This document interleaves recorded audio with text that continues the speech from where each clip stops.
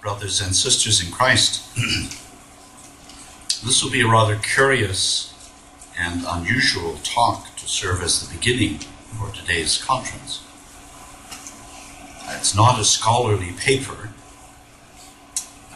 in the usual sense. I was asked to put together some personal reflections on Father Staniloae as an extra to be sort of tucked in at the end of the conference before Vespers. But now, in the changed circumstances, the extra has been put up front, the caboose has been put in front of the locomotive engines, and I think we need to keep a sense of humor and perspective about what I'm about to say. By way of explanation, I spent the academic year 1970-71 in Bucharest at the Theological Institute of university rank, as it was then called. The Faculty of Theology, as had been, was hermetically sealed off from the university, but granted the status of a university education. And I took various graduate courses in Eastern and Orthodox theology, among which were all the courses taught by Father Dumitru Staniloae in dogmatic theology.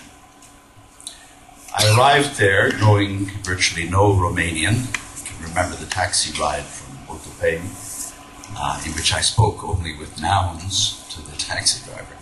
It's amazing we got to the institute at all.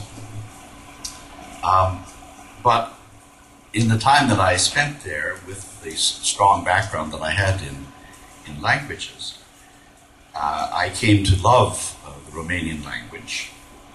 And as I was leaving the country to go back to the West, Father Staniloae asked me to translate into English a series of articles he wanted to be known outside of Romania. Then, perhaps more than now, but I'm not sure how much more than now, the number of people, theologians who read Romanian, was extremely small. So if there was to be any chance of knowing the work of Father Staniloae, it was imperative that it find its way into English or French or German. I was very moved personally by the trust that he showed in me. I must say that even though I attended all his courses, there never really was any great personal relationship between us. Another of the professors had kind of taken me under his wing, in part, I think, to get English lessons for his son. But there wasn't that kind of relationship with Father Staniloae. The only thing that I can think of that might have been part of this was that I've had the habit all my life of looking at teachers. And it's amazing how few students actually do that. And teachers begin, in my experience, to start teaching at you if they know they actually have someone who's listening and looking. And that may have been what prompted Father Staniloae to ask me to serve as his translator. And I brought out, with the help of Father Meyendorff and St. Vladimir's in New York, a collection of articles of Father Staniloae. Many of you will know the book Theology and the Church, which has gone through a number of editions, and then the beginning of the translation of his Dogmatica. Now, what I'll try to do this morning is to offer two reflections on the person of Father Staniloae, at least as I knew him as a student, and then to suggest two elements of his life and work that I believe have significance, speaking for myself at least, for all Roman Catholics, and in fact I think for all Western Christians. Let's start with the reflections. My first reflection is on Father Staniloae as a teacher and theologian. And I'm thinking of his presence in the classroom here rather than the impact of his writing and his ideas on the page. Among the professors at the Institute in those days, this is 1970-71, there were about 10 to 12 professors who taught at the graduate level. he was clearly unique. He wasn't the most scholarly professor in the Western sense of the word.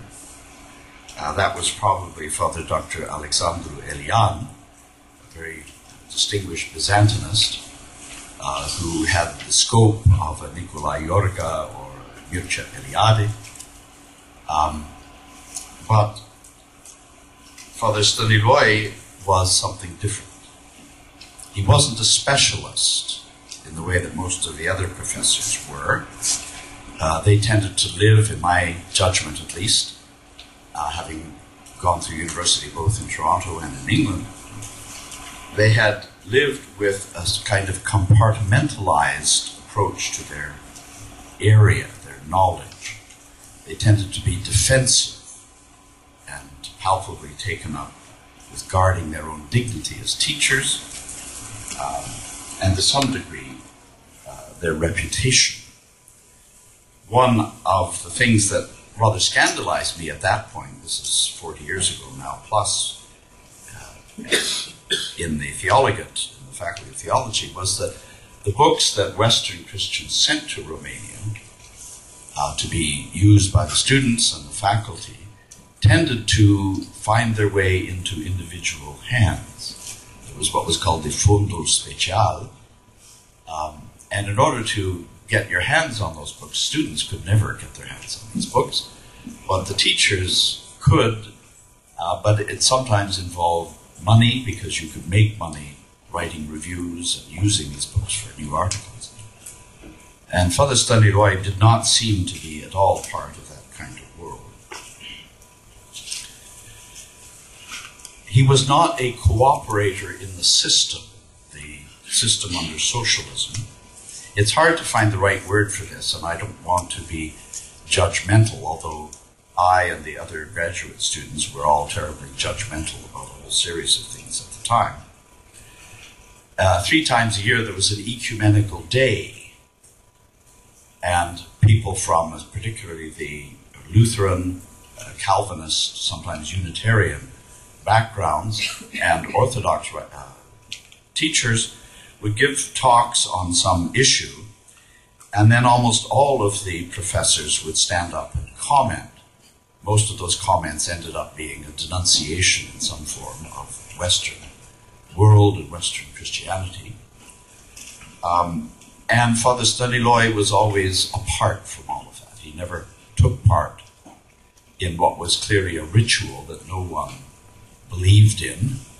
I remember meeting the head of the minor seminary on his way home from one of these days, probably quite drunk at that point, who revealed to me that none of it made any sense at all. It was all something that they had to do, and we wanted to take it seriously. And then, realizing that he was speaking to a relatively unknown foreigner, he told me that if I told anyone else this, he would deny it to my face.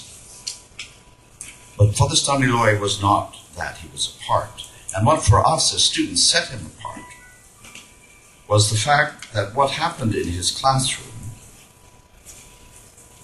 was the doing of theology, not the study of theology. He didn't come in with a lecture which he read to us. We didn't work at the seminar and the study of a topic.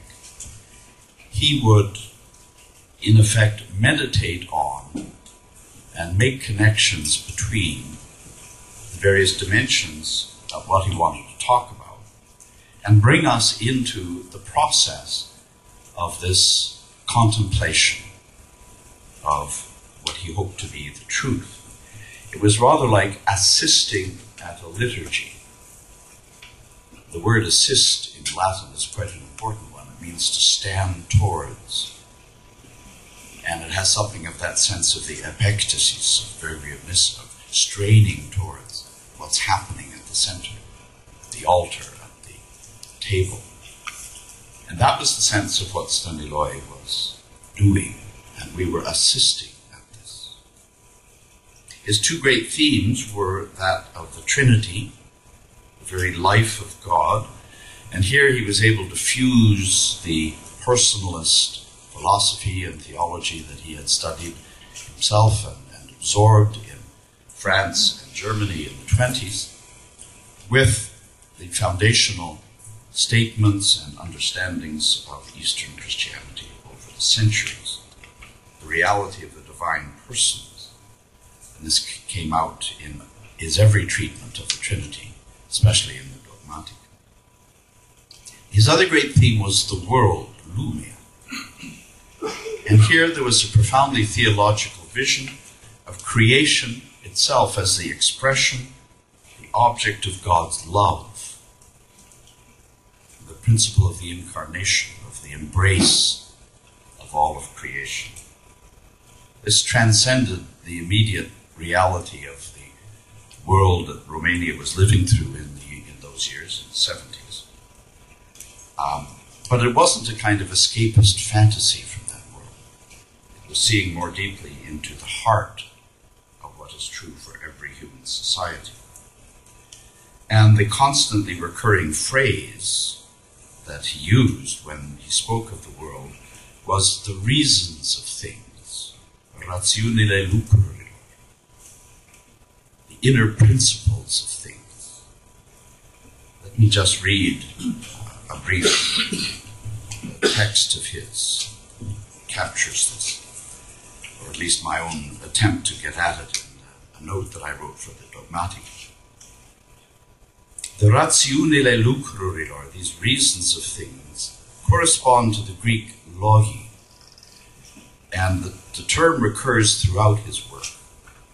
These logi are the objects of the first stage of contemplation, natural contemplation. And as the intelligible structure of created things, like the Latin ratio, they are all contained within the Logos himself as the unitary and unifying cosmic principle. This is the Physici Theoria of Agrius. So the world for him was never a hostile environment. Christians had to flee, and in Romania in the 70s, there was all kinds of reasons to flee. And it wasn't an intimidating and somehow diminishing, numinous presence, like many of these theories of the world as the earth as Gaia that have come up in the last generation. But the world was the revelation of God himself, drawing us through it and upwards from it into the encounter with the ultimate personal reality, who is God. It always reminds me at the very end of C.S. Lewis's children's stories, when the characters from all the books cry out to one another as they rush towards the center that is God, higher up and farther in. Again, the epectasis of Gregory of Nyssa. My second reflection is on Father Staniloae as witness. The word itself is interesting. For someone who speaks English as his or her mother tongue, the Romanian word for witness, martor, suggests too quickly the association that we would all naturally make with martyrdom. But there's another word in Romania for martyr, which is martir. And I'm concerned, first of all, with the various dimensions of Father Dumitru's witness as teacher, theologian, priest, and Christian. There was the other dimension, the martyr dimension. He spent 5 years in prison, and this was something that was very plain to us, although he never alluded to it, nor did anyone ever allude to it in his presence. He spent 5 years in prison, and what we saw of those 5 years were his hands. They were the hands of a laborer. I don't know what he did for the 5 years in prison, but they weren't the hands of an intellectual. And he always wore what looked to us like lumberjack shirts underneath his rason, underneath his cassock. And even though the Romania of the time was filled with the language of work and scientific socialism, muncitor, etc., here was an example of someone who had worked and was working. As Jesus said, I work even now, and my Father is at A later discovery for me was to know that this witness was someone who had been a journalist for years and years and years. He was the editor of a very prominent paper, even though it was produced under ecclesiastical auspices. It was widely read as a commentary on the life of Romania at the time, the Telegraful Român from Sibiu, where he was in the Faculty of Theology in Transylvania. Hundreds of leading articles on all the events and themes of the day of the 20s and 30s into the 40s. And not just church stuff, but politics, economics, the cultural and intellectual life of the Romanian people. You remember that Robespierre once boasted that if he just had one brief letter from a man, he could find enough in there to send him to the guillotine. Well, Father Staniloae left hundreds of articles which were enough to have the government take him away at any moment. The interesting thing is that they waited so long, till 1958. But this commentary on society, particularly on what he called Bolshevism, towards the end as the war dragged on, was like a sword hanging over his head all those years. Now, I spoke before of Father Staniloae's theology as something he was actually doing in front of us, in front of our eyes. He wasn't bringing into the classroom. And he was a witness to the union between meditation on the things we believe from God's revelation, what we call dogmatic theology, and what, as Christians, we call spirituality. And it's very important here for spirituality not to mean what it means in the mouths of so many Hollywood movie stars, a kind of posture, a style, people who reject any kind of religion but claim that they're very spiritual people. For him, spirituality was the actual working, actione, of the Holy Spirit within each of us as Christians. His exploration of the distinction between the energies and the essence of God, as worked out by Gregory Palamas, his dedication to the provision of a Philokalia in Romanian. I'm not sure how many volumes have finally been published. I think it's at least 14. Much richer, a living document, not something resurrected from the past, but something that was happening in the very life, not just of the monks and nuns of Romania, but of the people. Again, a world in which this witness was wider. It was ecclesial and not ecclesiastic. Pope Francis has recently spoken in a disparaging way of a church that is self-referential, a church that's just talking about its own affairs, it's using its own language. And Father Staniloae never did that. Finally, his witness, his dialogue with the minds and spirits of his own time. Older figures like Lucian Blaga, Mihai Sora, the periodical Gândirea, all part of the effervescence of life in Romania. He was one of the interlocutors of that. His connections to people like Barth and von Balthasar in the West, and the frustration of not really being able to be in dialogue with these people because of the inability of his own work to be present to them. But even more, the living presence of the fathers as interlocutors, not voices from the past, but people, in a sense, present around us in the classroom. And people of the sort that Western Christians were less familiar with. Maximus, the confessor, Simeon, the new theologian, and Gregory Palamas. This was the patristic renewal of which Father George Vorovsky spoke and wanted to see flourish among all Christians, but especially the Orthodox. Let me end by just touching on two elements. I won't have time to develop these, but elements that are significant, I think, to us as Roman Catholics looking at the life of Dumitru Staniloae. The first is what might be called the elephant in the room, which is his, and I'm not sure about the word here, but it's provocative, but I'm going to use it, his anti-Catholicism. He grew up in Ardeal in Pennsylvania, a world dominated by Hungarian and German communities. It's a bit like the theme of Maître chez nous here in Canada, where the Romanians felt that they weren't in control of their own life, their own territory, because of the influence, particularly of the internationally connected Catholic reality, even more than the local Protestant reality. As a journalist, he had a strong, and he raised a strong political voice against Catholic influence, including the monarchy imported, as it were, from another country. This was at his roots, and I think it bears that same sense of frustration that we in Canada know sometimes in our French-English dialogue. The thing that's more important, I think, in his writing is his use of the scheme, the schematic device, which was so common in the writing in the Romanian theological journals.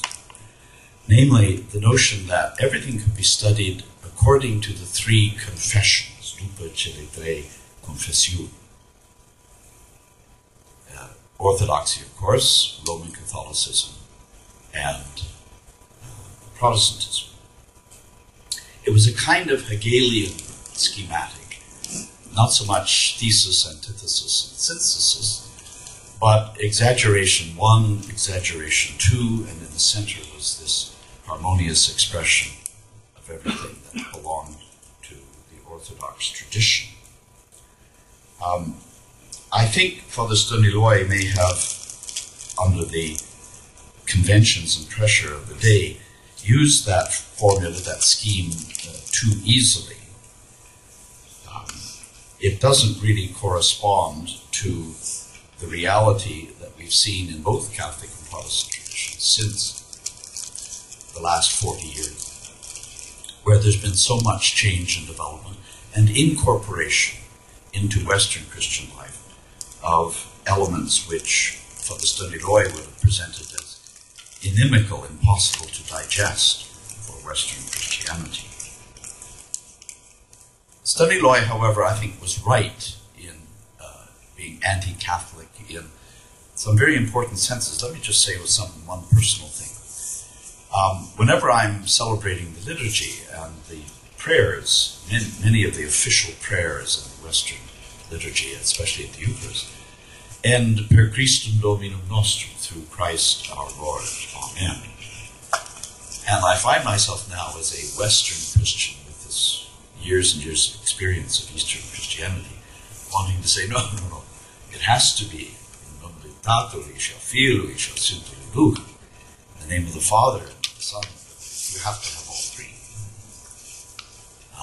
And the short form is not ultimately the form that nourishes and expresses and articulates who we are. Father Staniloae's own theology of the Trinity has certainly helped me to hear the music of the Western Catholic spheres in a way that I grew up never hearing it because it was always there around me. It was a wonderful thing to be a Western Christian in a very predominantly Orthodox world. Those of you who are Orthodox living in what's such a predominantly Western world will know the exact opposite of it. It's a great liberation to be brought somewhere else. Let me end with this second element, and this makes a bit of a transition to the theme of Constantine and Helena. And that is the perspective of the larger theme of church and state. Romania in 1970-71, under Ceausescu, was a very interesting time. It was shortly after the invasion of Czechoslovakia. Ceausescu, in many ways, was a rather positive thing, not what happened later so much, although people knew very much his past. But the church was trying to find a space to exist within this theoretically communist world. No one was a communist. They were all... Everyone realized that this was something that lived only because of the Russian reality. But it always occurred to me when I heard that greeting, Sutraites, may you live, that this was something that the church itself had learned, to try to live within a world that was inimical to its very existence. The ministry of cults, the mare conducatorum, the great leader, these were things that had to be, phrases that had to be used, but you had to find a way around them. You had to find a living space somehow underneath them. And this raises the question, and I'll end with this. Norman Baines, many years ago, wrote a very important article, many of you perhaps will refer to it today, in which he spoke of Eusebius of Caesarea's ideology that he prepared for the new Christian emperor, in which the emperor was thought of as the reflection of and even the agent of the Logos in the world, much more than Constantine being the 13th apostle or the bishop of those outside, episkopos ton ectos. He was this presence of the Logos, giving shape, bringing everything under the will of God. And that ideology, I think, remains unresolved in many ways within the Orthodox world, and it's not as if the Western world has found anything better. We're living, I think, at the moment through a reality in which Pope Francis is beginning the process of dismantling the vision of the Pope as a sovereign in favor of the vision of the Pope as a bishop and pastor. It'll be a long road, and I'm not sure how far he'll get down it. He might even be assassinated before it's over. But it's a brave road, and the road away from the emperor as Logos is maybe something comparable on the Orthodox side. And we need to be supportive of one another as we set out to rethink what it means to be the church in a world which is waiting still for its king to return. Thank you.